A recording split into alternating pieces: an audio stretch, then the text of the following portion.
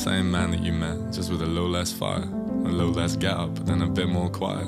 Keep it inside or blame it on being tired. Sit with red wine and reruns the wire. I'm the man that you met, but understanding it gets a little deeper when dark thoughts get caught in their head.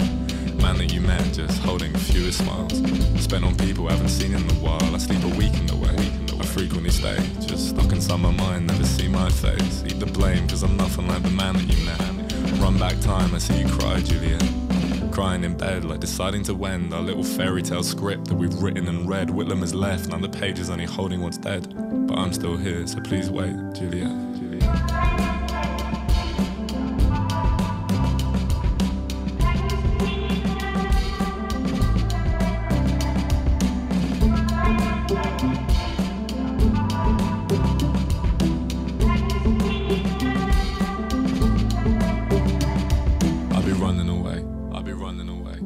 Hop on a freight, my lone runaway train. I'll be needing a change. I can see that you're there, but something subtle has changed. Like the passion in your life is slowly slipping from frame. Missing the way you used to look at life and live for today. I don't blame you, I guess I have gone amiss.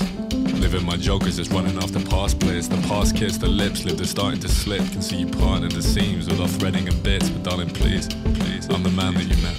Just going through a moment like a ton of stress. You're still my Juliette, and during yours I'm doing my best. Did you forgive me for missing? Call it a moment of rest. I'm still here, just stuck in a slump. Your boy still lives, he's just late and waking up.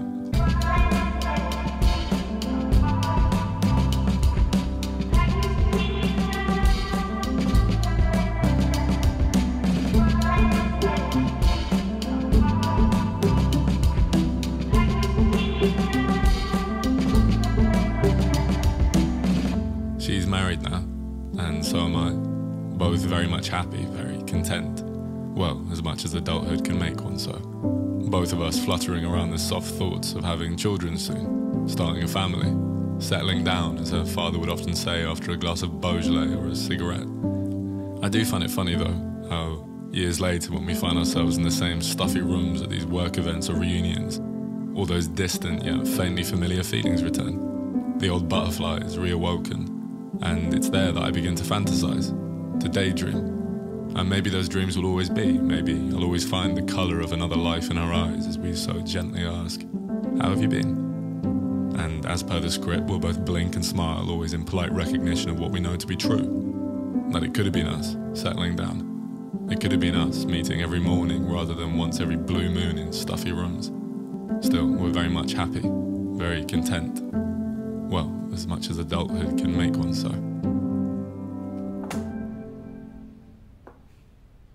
That wasn't no tent murder.